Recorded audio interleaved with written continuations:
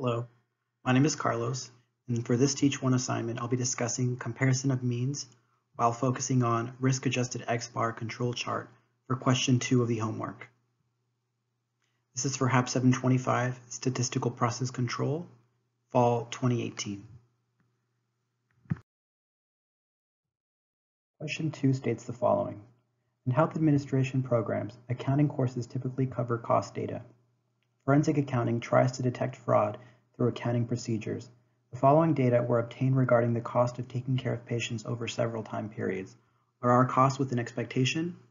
To make this assessment, we can use an X-bar chart, which can display and analyze data over different time periods.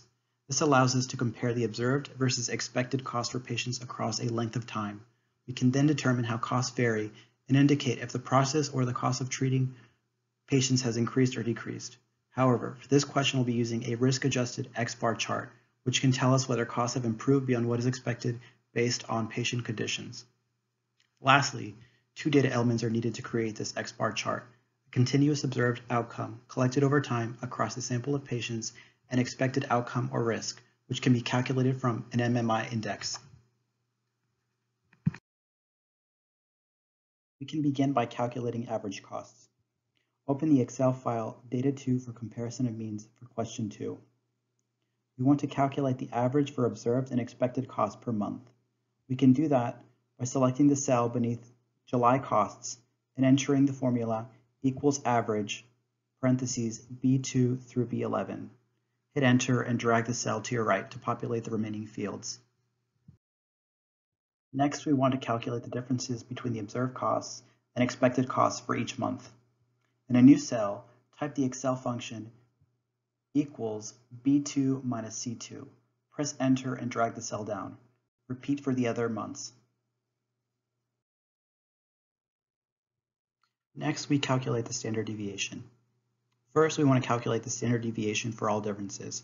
We can do that by selecting the cells as indicated in the image and entering in the formula equals standard deviation parentheses I2 through K11. This selects all differences for all months. Next, we want to calculate the standard deviation for each period. We do that by selecting the standard deviation of differences and dividing by the square root of the number of patients or observations for each month.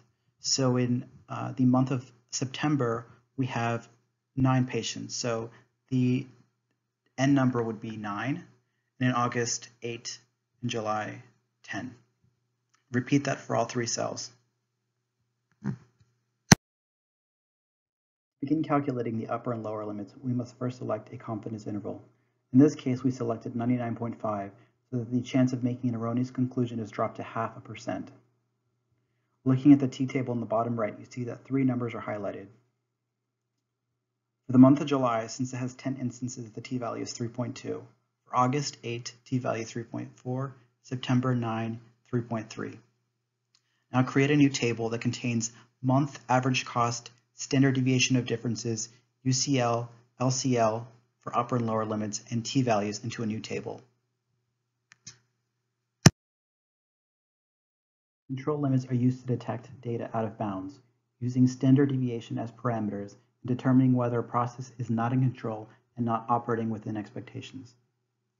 To calculate the upper limit within Excel, you select the average expected cost plus the t-value times standard deviation of differences. To calculate the lower limit, it's the same except that you are subtracting the t-value.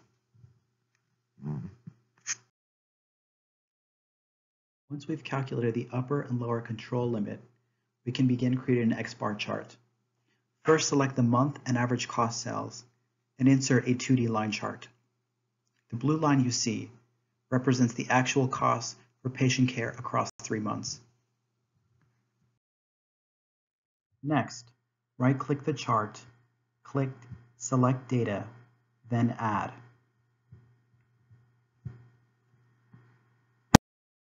Next, we're going to select the upper and lower control limit. First, you highlight the upper control limit cell and insert that into the cell that says series name and the 3 values beneath that into the series values. Repeat the process for lower control limit. Once we have lines for the upper and lower control limit, we need to add chart elements. Left-click the chart to select Chart Title, Axis Titles, and Legend.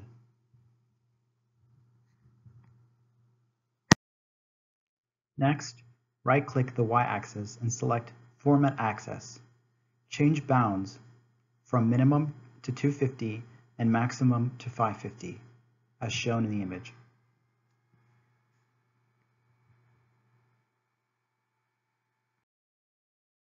You can change the placeholder titles by left-clicking them. Right-click the line for actual cost and click Format Data Series.